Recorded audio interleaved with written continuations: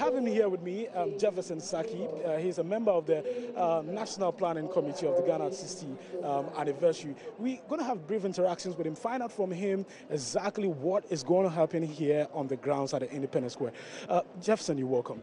Thank you. Great seeing you, and happy anniversary. Happy anniversary to you. Yes. Okay, so today is a set match. Ghana is 60 today. We're on the grounds at the Independence Square. Can you talk us through exactly what we'll be having here today?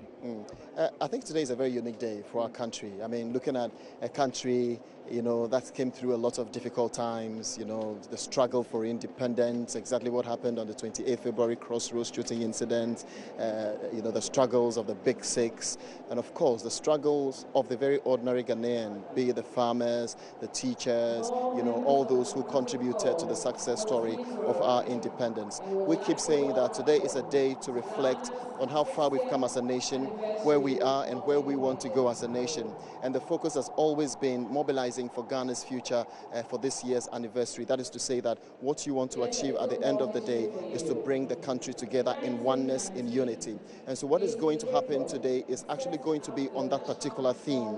So instead of having just students in Accra marching past the president, the military, the police, you're also going to have a regional representation of all 10 regions displaying the cultural significance of what they stand for right here at the Independence Square, especially because you have a lot of people coming in, dignitaries. In fact, I confirmed this morning that 14 African countries are solidarizing with us or are with us in this anniversary celebration. At exactly 4:30 a.m., the Zimbabwean president, His Excellency Robert Mugabe, touched down. Remember, this is also an independent president who gained independence for Zimbabwe back in 1980. You have our neighbor, President of Togo, Faure Gnassingbé, also in the country at this moment. So it's going to be a very interesting day. What we have put together as a National Planning Committee, which of course has been the debate over and over again, is how to ensure that you still have children on the ground marching and at the same time securing or ensuring their security. So as part of that, what we plan as a National Planning Committee is to have the kids march past the president, salute him, and then after that they take their seats. So the kids are not going to be in the sun throughout the period, 4 hours, 5 hours sometimes. They are going to march past the president and then salute him. Look, this is a very interesting debate because growing up as a child, for example, I was always happy, even at the district level, when you are selected to march, or salute your president. It is a national pride that you don't want to take that away from the kids.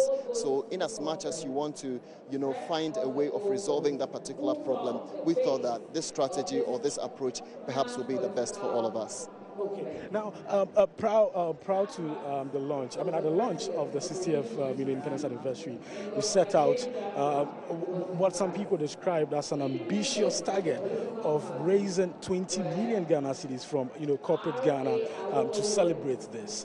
Now we understand that you've not even gotten half of that money that that target that you set for yourself. In fact, in some last few days, we saw a memo from the Accountant General's Department saying that 10,000 Ghana cedis to be released to, the regions for them to be able to celebrate Ghana at 60. What happened to that target of 20 million Ghana cedis? No, I mean this is a request that we made to the general public, to corporate Ghana, to individuals who are willing to contribute, to the success of the anniversary celebration. It is important to note that majority or many people come in to contribute not with finances, but sometimes with their own strength. You have people who came and say that, look, I mean, after today's march past, of course, people are going to drink iced water, mess the place up and all that. They have come with their own strength. They say that after the parade, they would clean up and all that. Look, the 20 million Ghana cedis that has actually been allocated for the celebration of the 60th independence anniversary is not meant for just the parade. It's an entire year program. You are looking at, for example, the president this morning commissioned a national cathedral that is going to be a big cathedral, interdenominational cathedral, for the Christian community. What we are building are also 60 libraries and 60 deprived communities across the length and breadth of our country. And we think it is very important for us to keep, hitting on this particular thing. Yesterday, the president also commissioned or inaugurated the Heads of State Museum at the Christiansborg Castle. I mean, these are some of the things that we're putting together in ensuring that at the end of the day, whatever we set, whatever target we set, the 20 million Ghana cedis that has been the target is quite accountable, you understand. And so for the National Planning Committee, we are going to ensure that every single contribution, every single penny that is actually submitted to us is made known to the general public. And I think that is the most important thing. Our focus at this particular point in time is to think of how we can come together as a nation, unify in oneness, irrespective of which political party you belong to, what language you speak, what religious background you are from, for all of us to come together and then, celebrate the 60th independence anniversary in modest, I must say. So will today's parade be a climax of the activities that we lined up for the Ghana 60 celebration, or we still have some other programs coming up after this? I can say that today's is not a climax. Today's is actually the launch, because we are 60 years today.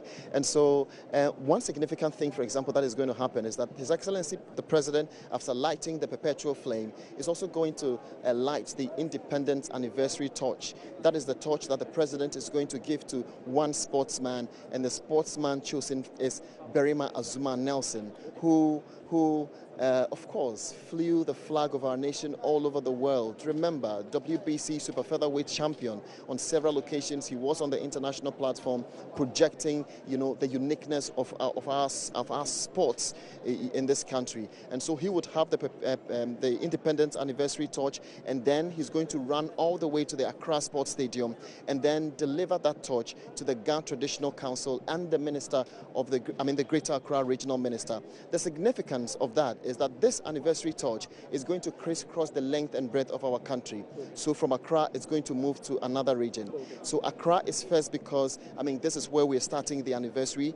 This is where most of the things are going to happen, at least from now till the 17th of March. In fact, tomorrow, for example, there is a big international concert that is going to feature the American gospel sensation Don Moen, Darling Zedge, plus our locals, Josh Lai, Mbia, and all those people. So it is going to be a very, very interesting anniversary celebration. What we call on every single Ghanaian is to help us, is to be with us, is to be in the mood, fly the flag of our nation. Remember, on the 1st of March, we declared it the flag draping day. So from the 1st of March throughout the entire year, we expect that every single Ghanaian will fly the flag of our country. Okay, now, they say, life begins at 40, and Ghana is 60. At age 60, we expected to have made, some considerable, achievements in a lifetime.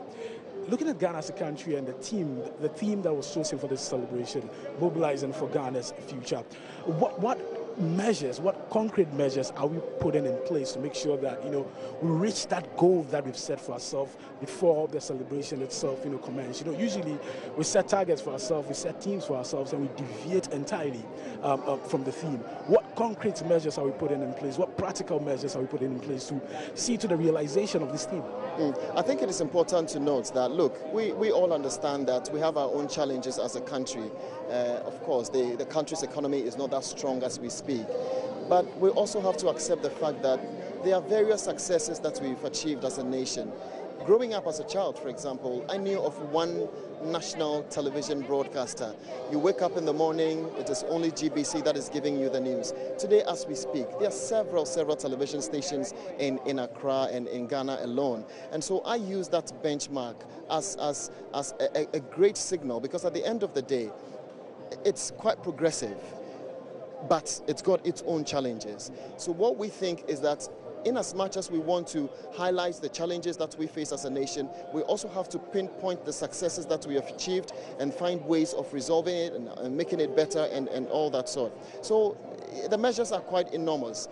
The entire year is going to be in a very celebratory mood, but we are doing this with all modesty. As the President said, you are celebrating, you are reminiscing, you are thinking, you are pondering about where you came from, where you want to be, and where you are as a nation. So there are several measures that we are putting in place. For example, the building of the 60 libraries in the 60 deprived communities that we set aside, for example, is to ensure that at the end of the day, you don't have everything centralized in the regional capital. For example, Greater Accra, Kumasi, Cape Coast, having the celebration alone. No, you are looking out for deprived communities in all these regions to ensure that it's very smooth at the end of the day. Okay. Thank you very much, Jefferson Sackey, for speaking to us.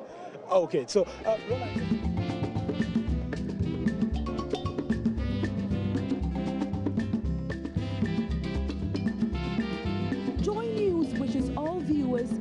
Happy Independence Day.